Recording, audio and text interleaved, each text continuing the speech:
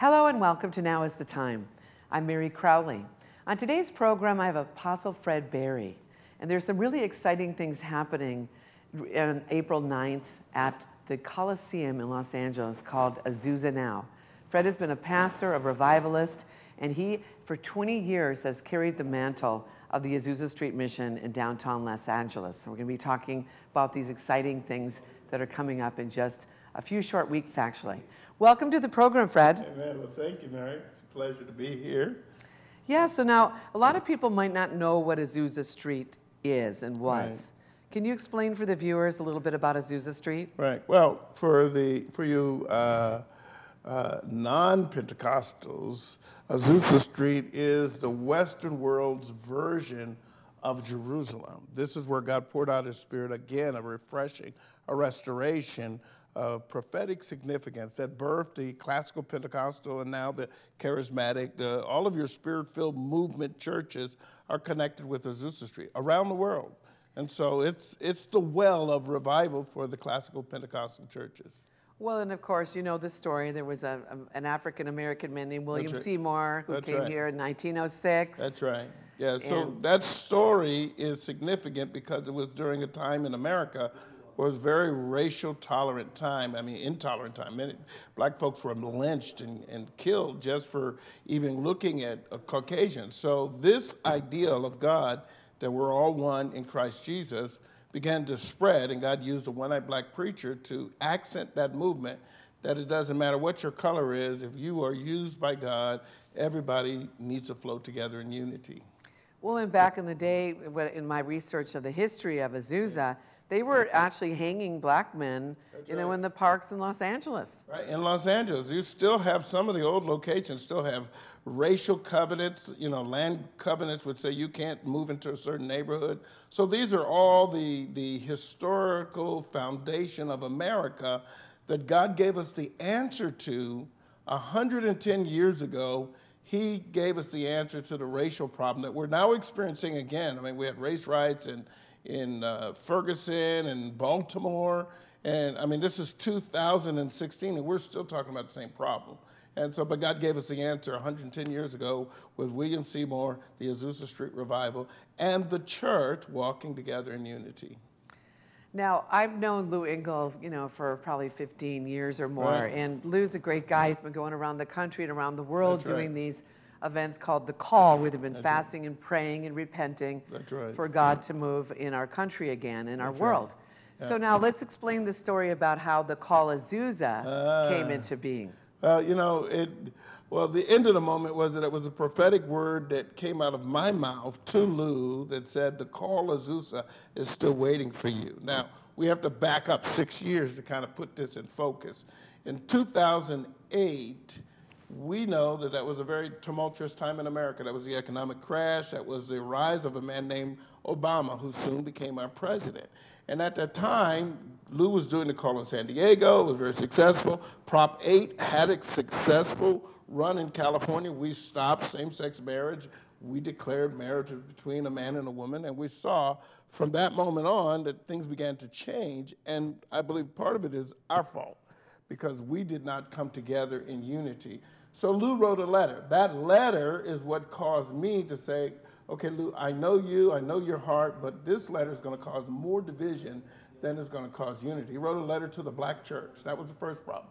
We're not a black church. We're one church. We're in different ethnic divisions.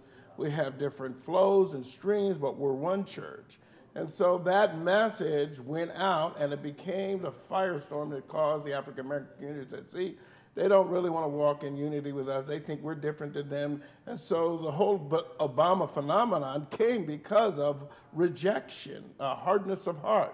And so I told Lou. He didn't listen. He didn't want to listen. So for 6 years, he wouldn't talk to me. And so in that moment, 2014, I'm in Brazil.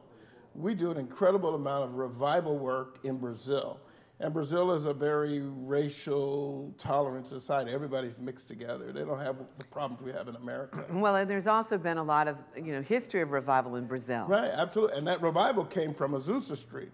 The largest stream of churches in Brazil is Assemblies of Deus. They come directly from Azusa Street. Gunnar Vingham and Daniel Berg, the Brazilians, the two missionaries sent from Chicago to Brazil. And then the church was born and the Pentecostal movement spread. Now it's poised to eclipse the nation as the #1 Christian faith in the nation. By 2016, Brazil will be majority evangelical, Pentecostal, charismatic, tongue-talking believers, if you can believe that. Wow, that's amazing. So here you're down in Brazil. Down in Brazil. And I've heard the story. Actually, That's Lou right. Engle said the Holy Spirit told him That's to call right. Fred Berry. That's exactly right. So Lou is doing the call in Berkeley, California. I'm in Brazil preparing to leave America. I packed my bags. I saw Ferguson coming before it came in Baltimore. I'm from Baltimore, so I saw all of this coming.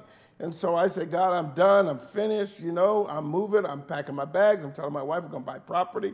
Brazil loves us and financially support us. And so that was my heart at the time. I'm done. I washed my hands, shake the dust off my feet. I preached, I told people what needs to be done. They don't believe me, I'm done. So Lou was actually up in Berkeley. I was actually at the call Berkeley. Right. So he's in the call and he's in his hotel room, he tells me. And he says the Holy Spirit tells him to call me. So when he calls me, on my cell phone, and normally I don't even have my cell phone on when I'm in the nations. I normally use my Wi-Fi and don't answer the phone. But it rings and I see it's Lou's number. I've had Lou's number for years. And so it rings and I look at it, I go, oh, no, not after 6 years. I've made up my mind, I'm moving to Brazil, I'm done with America. And I said, this is going to voicemail, I'm not answering that call. And it went to my voicemail and the Holy Spirit filled my room. I mean, the presence was so strong. I mean, it was strong enough to scare you because I hadn't sensed that kind of presence in a while. I mean, I've been in revival meetings, but a personal time in a hotel room, I didn't even know God liked the hotels. He's there. And he speaks to me, he says these words, he says, answer the call. And you can argue with God. I said, no, you know what these guys have said about me. You know what's going on in America. I'm done with America. And so in my hardness of heart, I said no to God. I mean, it was God. I know it was him. So the call came in, but you let it go to voicemail. I let it go to and voicemail. The Lord basically told you to call back. Answer. And so then you can reason with God. I said, well, okay, I will call him when I get back to America. Because, my wife doesn't like me to make long-distance phone calls, and, this is expensive. So I reasoned. I said, okay, I'll call him when I come back to America. And the Holy Spirit said again, answer the call. And God is so gentle. When he wants something done, he's very gentle, but he's very firm. And so I could feel the firmness of this suggestion, answer the call. And so I said, okay. And I made the call. When I called Lou was in his hotel room weeping and crying, and he began to repent to me and apologize to me. I'm shocked. I'm going, this has been 6 years. Now you're going to call me? And so then at that moment, I received, I forgave. I then, told Lou, I accept your apology. But then out of my heart, out of my spirit, came the word of the Lord. Now that's part of what is, you have to be familiar with God when he speaks, because sometimes you'll say stuff, it's not you, it's God. And God spoke, he said, Lou, the call is still waiting for you. And Lou, I didn't know the significance of it. I didn't know Lou was even thinking about the call. And so you had asked, had you told Lou about doing a call Azusa before? No, never talked to Lou about it. We hadn't talked in 6 years. Okay. So we had no communication. And so when this word came out of my heart to Lou, he said he hit him like an arrow, like a hammer. And then so when we came back in 2014, we met, we reconciled, we had coffee, and then we began to talk. And he said, we better pray. And I said, okay, I want you to come and speak at our event, our Azusa Fest event in 2015. I wanted to see if the reconciliation was real. And so when he came and he spoke and he brought his team, that sealed in my heart, okay, it's really sincere. This reconciliation is going to work. And we began to work together. And then out of that, the Call Azusa was birthed, but the Coliseum, he still needed some confirmation. There were many other confirmations that came alongside, Fly United. I mean, there are many stories that come out of that. And that's how the Azusa now, Call Azusa, was birthed. And so we've been doing Azusa Fest, our gospel music celebration, for 10 years. But we took it away from America. We took it to Brazil, we took it to Ghana, we took it to Japan. We've been all over the world with our celebration And the Lord told us to bring it back, so we brought it back in 2015, and here we are, 2016, expecting 100,000 people or more to return to Azusa Street from all over the world. I mean, this is amazing. So on April 9th, which is the 110-year anniversary of the Azusa Street outpouring, that's right. There's going to be 110,000 people coming to the USC Coliseum. My God. For an all-day event of praying, fasting, and repenting before God. That's right. It's not a show. I mean, many people, you know, I tell people, I warn people, I say, listen, you need to understand, this meeting was not called by Lou, it wasn't called by Fred. This is a sovereign move of the Holy Spirit. Even the people that are coming have changed their schedule. I mean, people are hearing from God from all over the world to come back to Azusa Street. So it's going to be an all-day event, April 9th. We're going to be in the Coliseum. We're already on track, from what I understand. We've already hit 50,000 pre-registered. Now, I was a part of the Centennial in 2006 where we had 50,000 total that came to LA, and that was chaos. I mean, that was crazy. But that started with 1,000 pre-registered. So if we can have 50,000 pre-registered, we really could fill the Coliseum. Well, you have a clip that you brought that I want to show that clip. That's right. So let's run that clip right now, please. And you know this. Hello, everybody. It's Apostle Fred Berry inviting you to the Azusa Fest and a Call Azusa celebration.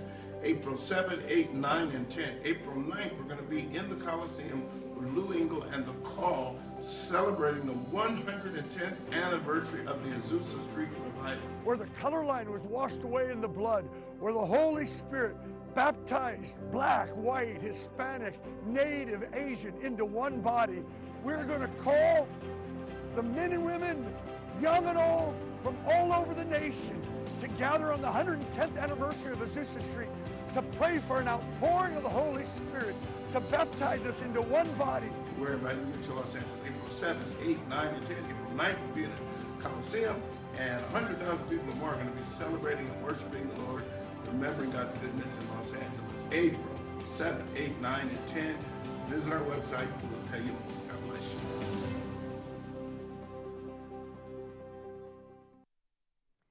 Wow, that's amazing. Amen. This is so cool. Well, I'm a part of this. I mean, we're going to be at the Bonnie Bray House on the 7th. You know, we're praying.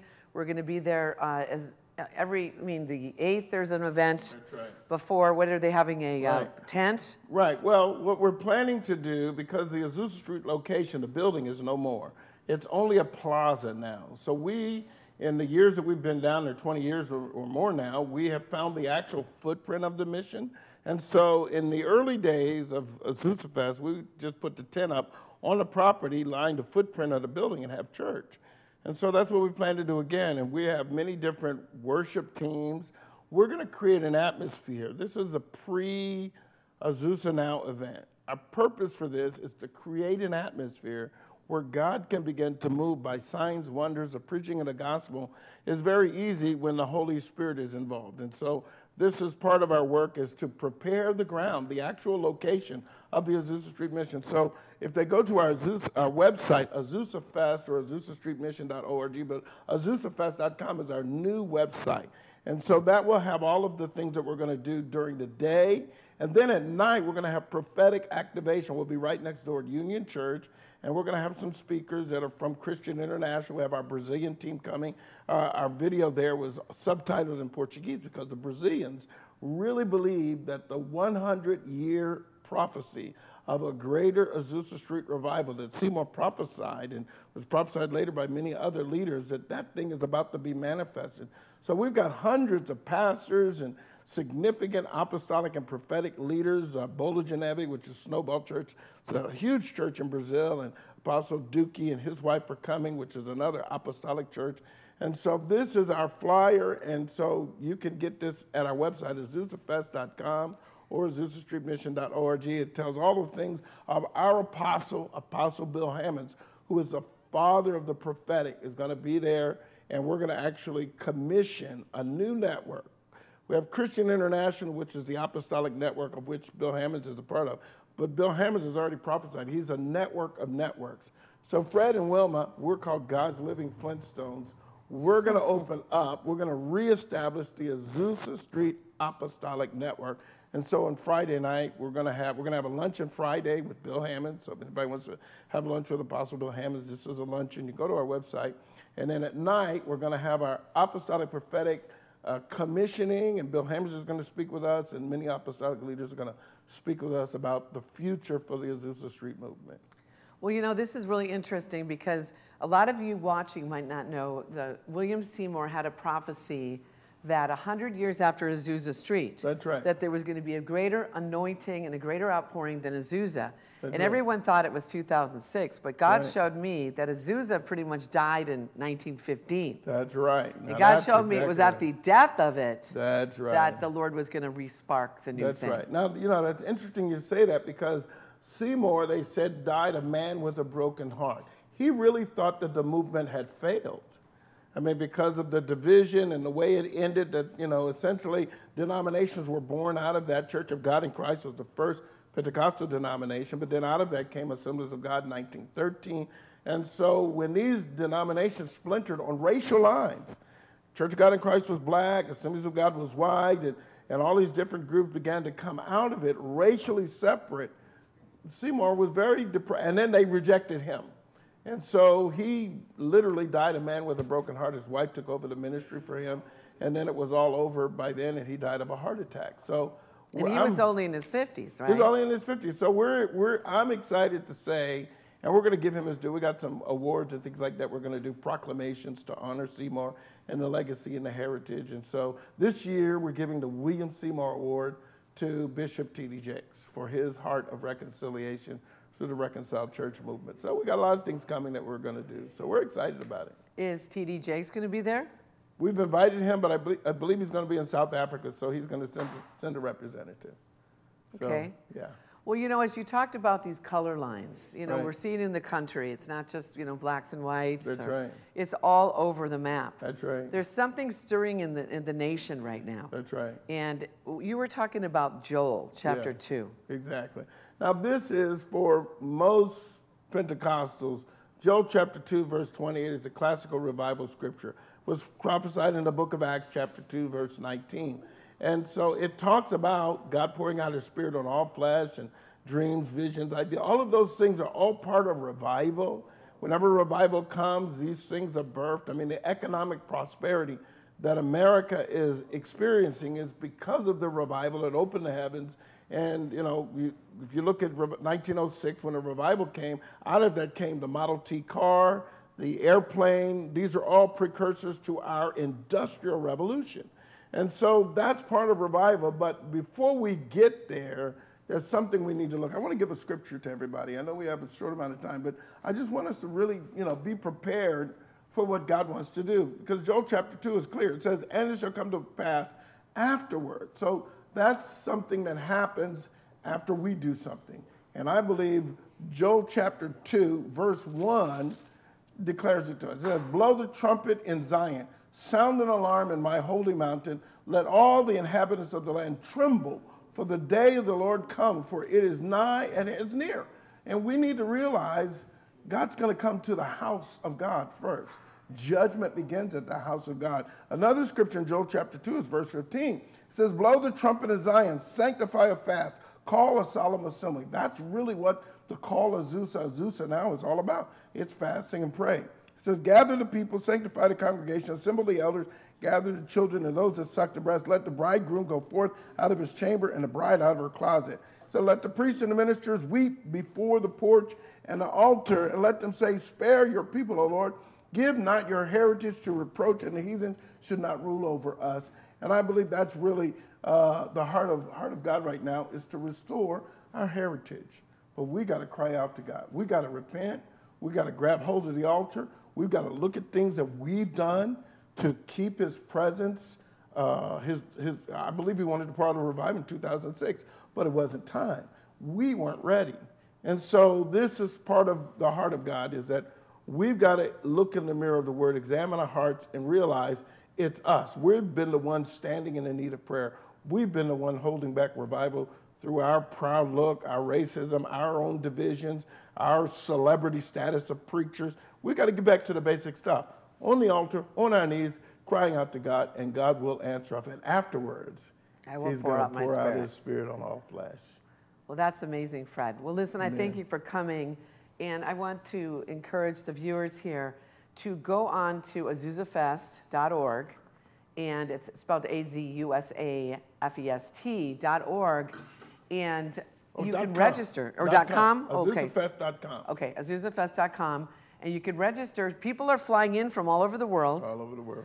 But even if you can't, are they going to be live streaming this? I believe, Lou, I think God Channel is going to broadcast it live. We're going to probably stream it on Zion Radio, which is the Hispanic television network. We're partnering with them to do a broadcast from Azusa Street. So that's part of our work, is to bring different streams and different ethnic groups together. And so God TV will do it internationally, and Zion TV and Radio is going to do it locally here for all of us, and in Spanish. Well, I know, Fred, you know that I'm working on this Lonnie Frisbee motion picture. And God That's right. spoke to me 20 years ago that a greater move of God was coming than the Jesus movement. That's right. And I know that there's been so many things that God has had us do, the fasting, praying, going to different areas. That's right. You know, the Lord's been opening up these portals in prayer. And That's right. He's bringing us all together as one. That's right. That's And the key, unity. This is the unity key. So right. thanks for coming. For Amen. those of you watching, now one last thing, how can they get a hold of you if they want to email you? Okay, if they want to email me, they can. Everything is listed. Our contact is on azuzafest.com. So all our contact information is there. You can call me in my office, 323-692-7268. That's 323-692-7268. Call Fred Berry or Wilma, and we'll return your call, and we'll share with you more what we're doing. It's the Flintstones of God's living Christianity. Flintstones. But anyway, well, listen, we just have a minute left. I want to encourage you. In fact, I feel that we're supposed to pray. There's many of you watching around the world, in Egypt, in some of the Middle Eastern countries, and there's been a lot of racial tensions, ISIS, and all these crises and devices that the enemy has used to bring separation. Let's say a prayer of agreement right now, Fred. Amen. That all the things around the world, the globe, that God is going to bring unity among the different ethnicities. Let's start with those of you who believe. Let us walk together in unity. The enemy is coming to use any device to separate us, because when we walk in unity, God comes. There's a commanded blessing. So, Father, in Jesus' name, I thank you for the commanded blessing that will be brought upon us as we dwell together in unity. And then as we come together in unity and love one for another, the world's going to know by our love one for another that the Father did send the Son, and revival is going to spread, miracles, signs, and wonders. And those that don't believe are going to see our love, and they're going to say they want that, and people are going to come. They're going to run to the house of God. In Jesus' name, amen. Amen. Well, listen, Fred, thanks for coming on the show. You. Thanks for watching Now is the Time. If the program blessed you, I'd like you to go to my website.